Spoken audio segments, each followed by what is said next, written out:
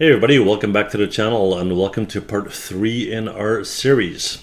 So we are on the P3D website, p3d.in, in as in industry, not India. A lot of people seem to think that the company is located in India. It's not the case, they're located in the US, right?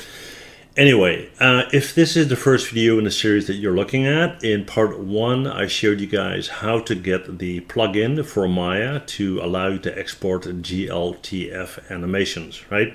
I showed you where to get it, I showed you how to install it, so that's video number 1. In video 2 I showed you how to improve your portfolio using all sorts of sweet tricks that I'm going to explain today, because today is going to be a full tutorial on that. So if you missed the first 2 videos, I'll put links below, and I advise you to check them out, all right? So you know what you're looking at. Okay, so that said, what we're going to do today is we're going to take a model from Maya, we're going to bring it into P3D, we're going to do the whole 9 yards, right? We're going to do a static model, we're also going to do an animation. So sit back, relax, and have some fun. Okay, so we're on the P3D website. What we need to do first is make a free account. Okay, I already have one obviously, but in your case you would go to p3d.in, you would click on sign up now. As you do that, you get the usual routine, right? You fill in your email address, username, you come up with a password, confirm the password, agree with the terms of service, and click on sign me up. What you'll get is an email, you confirm the email, and then you're ready to go. And then what you do is you go up to login on the same website. Fill out your details, click on login, and boom, there you go. So right now you are in your, or in this case, my gallery. Here's the public gallery over here. If you click on that, here you will see models that have been set to status public by the people who uploaded them to their gallery, right? You don't have to do that. If you're in your gallery and you set everything to private, then nobody will see it but you. If you set it to unlisted, you can share the link with other people, and only the people that have that link would see it, right? Just so you know. Now, I threw in a couple of old models here just to show you how things work, and let's just quickly open one of these here. And I talked about these tags and how you can have it rotate around and you know, identify all the individual components. Pretty sweet, right? And yeah, I'm going to show you today how all of that works. Okay, so what we're going to do is we're going to jump into Maya. Okay guys, well, this video is not about the model and whether it's cool or not. It's about the process, as always. Okay, so what did I do here? I took a model of an oil can, yeah, and then I made a group out of it right there, and then the individual components, tube handle, nuts, and so forth. I applied a texture to each component, so I have a color ID map that I can then use in Substance Painter. Now, keep in mind, you don't need Maya to use P3D, and you don't need Substance Painter to use P3D. It's just my process. If you have a model, an OBJ or an FBX or a GLTF file, and you have textures, you're ready to go, right? I'm just showing you my process because a lot of people on my channel, you know, they use Maya. But, you know, you can use Blender, you can use whatever, yeah? Just so you know. Anyway, so I got this model going on here, and what I'm going to do is I'm going to export it. So I'm going to select my group here, go to File, export the selection that I made, and I'm going to overwrite this guy right here, call it Oil Can FBX, sorry, yeah, and export selection. Overwrite, yes. Okay. Next up, we're going to open up Substance Painter because I want to create some texture maps. Here we go. All right, guys, here we are. So we're going to go up to File. We're going to go to New.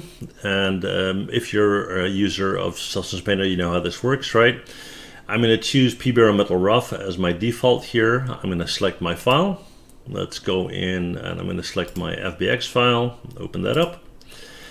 Let's see whether I want to do anything else. I don't want to use UDIMs. I want to import cameras, so leave everything at default. 1K is fine. That's fine. That's fine. That's fine. Import mesh normal maps, etc. I don't have any yet, so there's nothing to import. Yeah, and we're just going to click on OK. Give that a second, and there you go. So here we have our oil can. Yeah. Now, what we're going to do, of course, is we're going to texture this. Now, I can go in here, and actually, I think I will go in here and just rename these, right? So first, we're going to look at this. This guy right here is our tube. So let's call it that, yeah? And on that tube, I want to have a plastic material. So let's go to Smart Materials here. I'm just going to type in plastic. Now, this is not a texturing tutorial, so we're just going to drag a plastic material to it, and that's cool, yeah?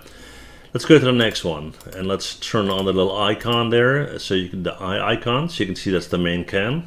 So we'll call it can, there you go. And let's go with painted steel.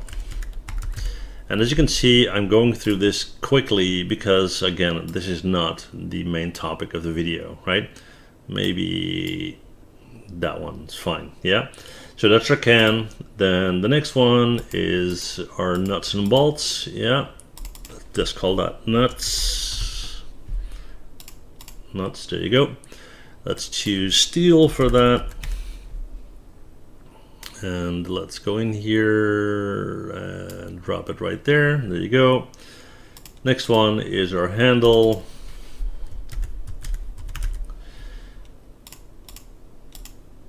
Click on the handle. Let's do, I don't know, we'll just do a different color. Why not? There you go. It's fine. And then the last one is our nozzle. Okay. So there you go, and what are we going to do for the nozzle? We'll just take the top one right there. There you go. Okay, so let's call this done. Yeah, I know it's just drag and drop and slapping it on, but again, not the point. Yeah, so we have this. What we're going to do next is we're going to bake our maps. So we're going to go up here. Actually, we're not going to go up here. We're going to go up here, and we're going to click on Bake Mesh Maps. Yeah, let's click on that. And we're going to have some settings. 1K output is fine. I'm not going to touch anything else. I'm just going to leave it as is. Because I'm not using vertex colors, we're going to get a few error messages. That's just fine, right? No worries. I'm just going to leave it all. I'm just going to bake all of them. Yeah? So there you go. The ID is giving an error. We should get one error per ID. So 5 or 6 or so, I guess. Yeah. Let's see, 5. Yeah, there you go. But that's fine. Yeah. Okay, we're all done. Click on OK. And now we have a textured model and we have maps baked. So the next step is to export our textures. So we have a exported model, we have export textures, and now we can bring all of that into the P3D platform, right? So let's go to File and Export Textures. It's going to ask us a couple of questions. First of all, where do you want to export it to? Well, I want it to go to my oil can folder, right? What else? PNG, 8-bit, loving it, all good. PBR middle rough, fine, leave that alone as well. The texture sets, these are the ones that I want to send out, right? And I got a base color, roughness, metallic, normal, height, and emissive for each component, okay? Cool. Let's see, anything I want to change here. I want to go for, let's do an Arnold 5 AI standard. That's cool. And let's see whether I need to overwrite these or not. I don't think so. I think we're all good. Yeah. So, yeah. We're going to click on export. Here we go.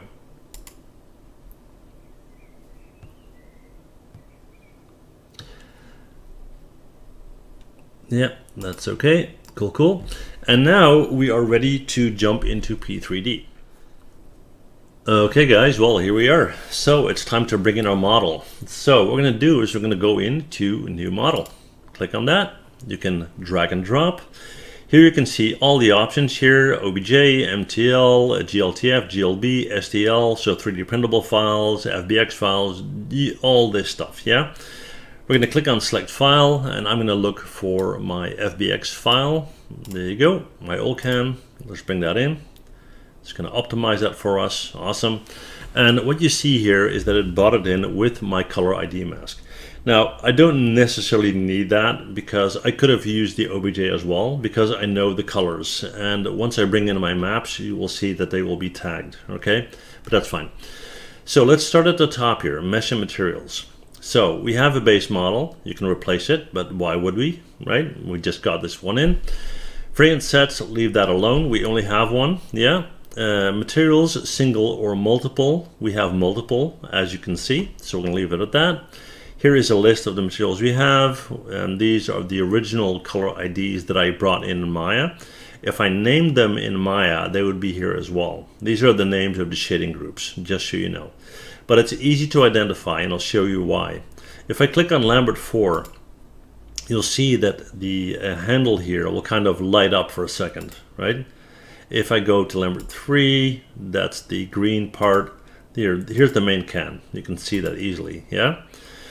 Material settings, so realistic PBR, great. I got the option here to plug in base color, metalness, roughness, all of that, right? And I got the letter T right here to load in textures. So let's do that. So you don't necessarily have to use all the maps you have. We're just going to do a few. The process is the same everywhere, right? So let's start with our main can right there, yeah? Right now it's red, which is my color ID from Maya. I'm going to click on the T to load up a texture. And I'm going to click on New Texture. And I'm going to go into my list and I'm looking for the oil can base color, so my diffuse map, right? Click on that, click on OK. And now I have my, my color on the main part of the can here, yeah? You got some advanced options here that you can look at, you know, that you want to change or not, the offset, the scale and all that, but we're not going to do that, but just so you know it's there, yeah? And then you can go in and you can plug in additional maps on that same item. So let's say a metalness, right? Let's say we're going to go in here and we're going to look for the main oil can, yeah? And let's see, we got metallic right here. Let's plug that in. And you can see on the edges around the screw top here on the top, you see some sheen coming up, yeah? Let's see, we'll do a roughness map. Let's go to this guy, click on the T, again, a new texture, roughness right here. There you go. Not a huge difference because I didn't bake any normal map details or anything like that, but just so you know how that works. And then you can go down all the way, you can plug in any map you have. If you baked an ambient occlusion map, you can plug that in. I'm actually not sure whether we baked one or not. We went through it pretty fast, so I don't think so. No. But if we had selected that in Substance Painter, we would have that option. And just so you understand the method of plugging in all your maps. Okay, cool. So let's say you got that done. We're quickly going to apply the textures, and I'll just go with a diffuse map right now so it doesn't take too long, okay? So we got our plastic tube thing here. We're gonna go to base color, we're gonna jump in, and we're gonna call that, let's see, tube base color. There you go, all right, cool. So we got that. We're going to go to the next one, which is our handle. We're going to go to base color. Let's plug in a new texture. Let's look for our handle.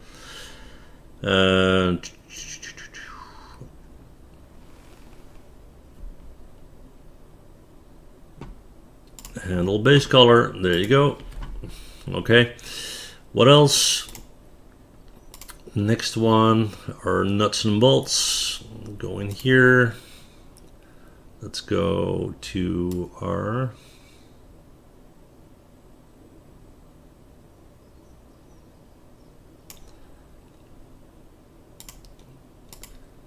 base color for the nuts.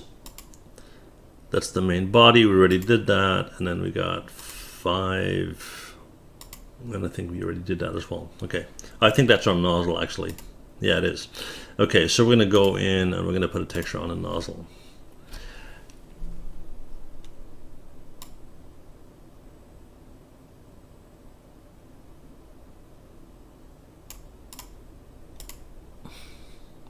Okay, guys. So let's call that done, right? You understand the process. Now, if you go through this, you see we've got all these options. You have a few options down here where you can repeat a texture wrap, a texture filter, double-sided flat shading. Not going to do all that, but just so you know it's there. Yeah? Okay. So let's go to the next one. We're going to go to the model settings. Now, of course, you're going to name this. So we're going to call this oil can. And here you can, you know, call it whatever you want to call it, red oil can. And you could, for example, put a link in here to a YouTube video or a link to a URL to an image, right? If you're going to share this online, it's important, of course, to add tags. And these tags will help you to improve your sales engine optimization ranking if you want your portfolio to be found, okay? Now, the fixed orientation, you can choose that if you want, right? You can go around and do whatever. And the default camera, you can reset that, okay? So don't forget to save the changes. We'll do that. It's working on it. Cool, cool. And on the top one, let's make sure that we save that as well. We don't want to lose that information, yeah? Okay. So there it is. We're going to go to the next one, hotspots. Now that's one I really like. So we're going to add a hotspot. We're going to click on the plus key. And we're going to give this a name. And let's go with the nozzle. Okay, cool. So next thing we want to do is we want to place that nozzle. So we're going to click on that. And as we move around here, and I go up here and I click, it will place that where the nozzle is, right? And then I have options to parent the hotspot, which is to create a hierarchy, right? But there's nothing else here, so we're not going to do that. But just so you know, you can. Again, here in the description area, you can give it a full description of who you want it to be. Let's, I don't know, we'll call it tip nozzle X, Y, Z 234, like a part number or something, yeah? Cool. All right, so we have that. Let me save the changes here. Let me just jump back in. Okay, so here's our nozzle. Let's see if we covered everything. I think so, yeah. Next one is we're going to go and customize the viewer. Now, this is very cool. First of all, you can choose whether you want to have HDRI image as the environment to light up your object. You obviously see light on the oil can. That is created by this HDRI image. You can choose legacy if you want. I personally like using this option, HDRI, yeah? Now, you can display that environment if you want, kind of like what you do in Substance Painter as well, but I don't see the need because you have the option to place a colored backdrop in there, which is even cooler, yeah? So that's cool. Intensity, you can change the rotation. If you want to rotate that HDRI image, let's say 90 degrees, you see that the light moves around, okay? Bloom strength, I'm not a fan of bloom, but you can use that if you like, right? So let's leave that at 1,000. There you go, not 4,000. Come on, don't mess with me. I don't know. Sorry about that. Anyway, we're going to skip that. Camera settings, perspective view. Now, you have the option to use orthographic. Now, because you are displaying your model, I would definitely go with perspective because it looks more natural. But there are situations where you would want to choose with orthographic, okay? So I'm going to leave it at that. Now, the focal length, that is super cool and super important as well. Now, if you don't know what focal length is, imagine photography. Imagine you have a camera and you're looking through that camera and you're looking at your object, right? If you have, let's say, a 8mm lens, it would be a super wide angle, right? And that's used for landscapes and whatnot, and not even that. That's even too wide for that. If you're taking a portrait image through a camera, it's maybe 50mm, 80mm if you want to be more close up. Now, how does that relate to a 3D model? Well, if you, let's say, model a character, right? You want it to look like a portrait shot. So you would choose a focal length of something like maybe, I don't know, 50 millimeters, 60, 70, 80, something like that, right? If you created an environment, it would be more like maybe 20 millimeters. So that's why that is important. And you can actually change that setting. And you see how when you do that, it warps, right? And that is what you need to be careful with. So right now, focal length is about 25, which is fine for this object, yeah? Okay, what else? The viewer background. Like I said, you don't have to have the HDRI visible because you can go in here and choose a background. Now, I didn't really load any, but let's say you want this carbon fiber, right? You see that your entire backdrop turns into carbon fiber. Very cool. And of course, you can go in and load your own, just clicking on new background, yeah? Vignetting, what if you want to use your own logo in the backdrop? How cool is that, right? You can use a PNG file, a transparency file with your logo on it. That way your portfolio becomes super unique and they can immediately identify that it's yours, yeah? Now, let's see, you have the option to choose your navigation style, trackball or turntable. I'm just going to leave that alone. Viewer defaults, let's see, yeah, we covered that. Augmented reality, I'm not going to cover this here because I can't right now, but that's something I need to read up on, and I will at some point. You have the ability to turn that on or off, yeah? I'm just going to turn it on and leave it at auto, okay? Be careful, make sure you save your changes. Let's jump into the next one. Now, this one right here, this is kind of self-explanatory, right? So here's a link where you can share, your model, and you can choose to leave it on unlisted, public, or private. Like I said, right?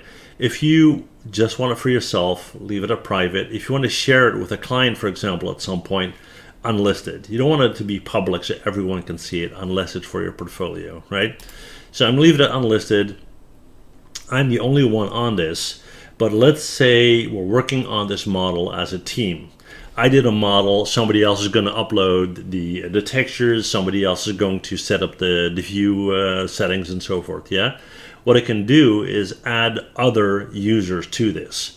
So you have collaborators, and in this case, I'm the owner. I can edit. I can add a collaborator and say that they can only view it, right? So for a client, for example, you can put in the name and say, this is the name of the client, and they can view the model, but they can't change it, okay? Pretty important because you don't want to give away your work for free, yeah? Let's see, what else? So that's that. Then we covered this. Let's go to the viewport display style. Now, we talked about this in video 2, but for those of you who haven't seen this, this is the full model, textured and all that, right? Next one is full model plus wireframe. We have shadeless, so without shading, plus wireframe. We have just a clean model. We have clean with wireframe. We have my favorite, the X-ray. X-ray with wireframe, and then wireframe only. Yeah, I'm gonna go back to full. The thing here is you might want to load up your model and you only want this to be visible, or you only want this to be shared with your client. Or you want to create a link for the X-ray, a link for the full, a link for the full plus wire, so you can share them individually, yeah? So a lot of options here. Okay, let's see, we talked about that. Now, the next one here, spin model auto rotation, is of course very cool. And as you can see, as before, the tag or the hotspot, I should use the correct name, is moving along with it. If you have technical models with parts, with components that need to be named, if you have part numbers, if you have anything like that, maybe you made a character for a game, right? And you want to explain all the individual components. A soldier with a backpack and an ammo belt and a rifle and all that. Yeah, you get the idea. Okay, then the download option here. Download this model, okay? Allow other people to download. allow other people to download the snapshot images. You can choose what they can download, okay? You can turn it on or off for the model and for the snapshot. Pretty important to set that up correctly, yeah?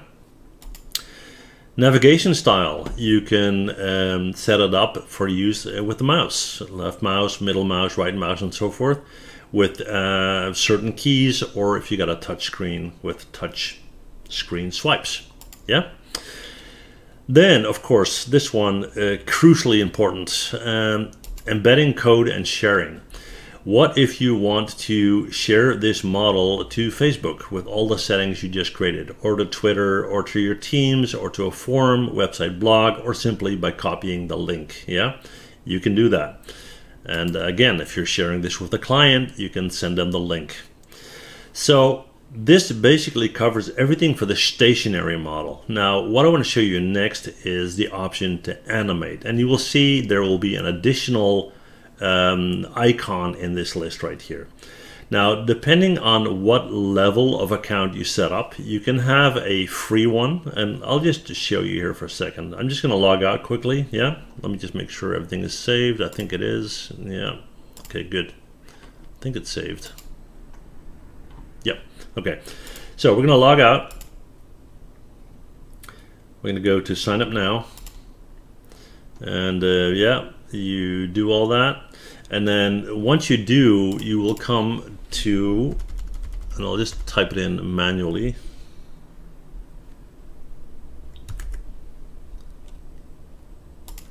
To the subscribe page, yeah? Now, you have the option to go completely free, and you'll have a free basic account and you can get started, right? And you got storage space. Keep in mind, all of this is online, it's in the cloud, which makes it so cool. Because if you go, let's say, to a client and you want to show your model, the only thing you need is internet, right? You can show it on your tablet, on your phone. You don't have to drag around your laptop and all that. Super cool, yeah? Now, if you want more options, you can go towards a paid version, right? And you can see that you can even go to $1 a month. And as soon as you go up, you see that, for example, your storage goes from 100 megabytes to 1 gigabyte. Just for $1 a month. I mean, come on, right? So you go to 2, and as you move up, you see that now suddenly you got 4 gigs. When you jump to $6, you now have a plus account, and you got a whole lot more options. Now, if you decide you want to use this for your business commercially, and I'm doing this as well, right? You get to the range of their premium account, and that's what I got, right?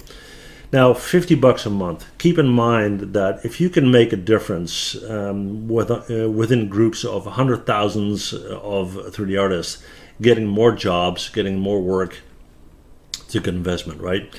Here you have all the bells and the whistles, yeah? Unlimited models, public, private, unlisted, all unlimited, 50 gig storage. You can do all the full animations, all the interactive annotations, all of that. So that's something you need to choose. And once you start out somewhere here and you want to just bump up, you can do that, yeah? Okay, that said, I'm gonna log back in and we're gonna talk about animation.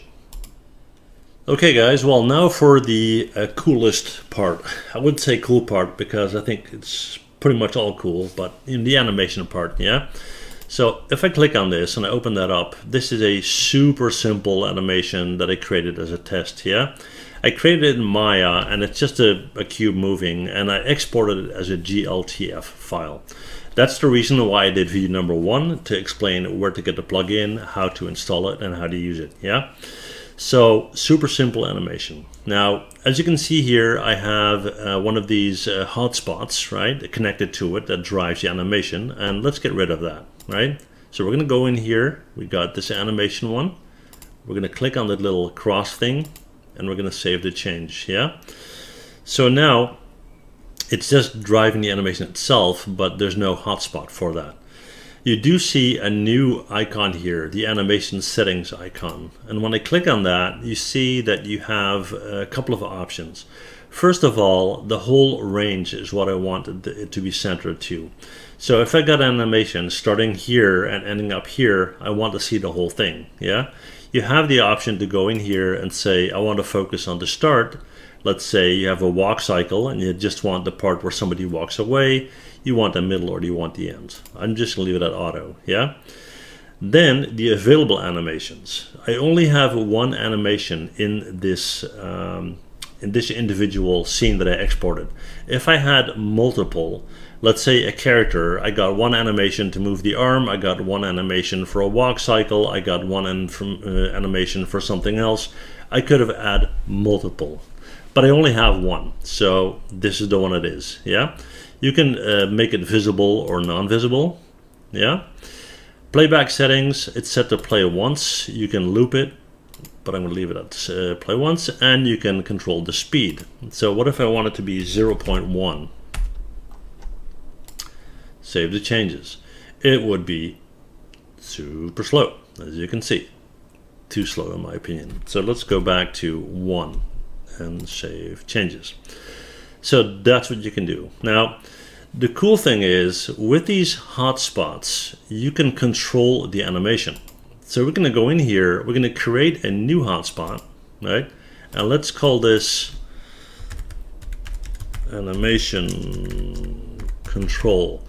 But in the example of that Tesla truck, it could also be a tag that says open trunk or take gun out of jacket or whatever that may be, right? Now, what you can do here on the focus actions is say that you want to link that to the animation, right? And then you can say, what do I need to do when it's finished? Well, what you want is to play again, but in this case with a negative speed, because you just want it to reverse like that, right? Pretty cool. And here, leave action. Same thing, yeah? So you got the focus action, you got the leave action. And actually what we'll do here in playback mode is I'm going to set that to play once. That is going to stay on 1 because I want the leave action to be on -1, yeah? So that's going to be animation as well. You need that. Then play again. Yes, we'll do that, but -1. Okay guys, so what do we have so far? We have our cube, we have our animation, we have our tag, yeah? So what I'm going to do here is I'm going to go in here and I'm going to give it a go. And there you have it. Now I want it to go back. That's all there's to it, yeah? Again guys, use your imagination. There are so many things you can do here. You can have machine parts coming apart and going back together. You can have a character making a certain movement, you know, hitting with a sword, shooting with a pistol, taking it out of the coat, all that kind of stuff, right? You can have animations trigger animations. There are tons and tons and tons of things you can do.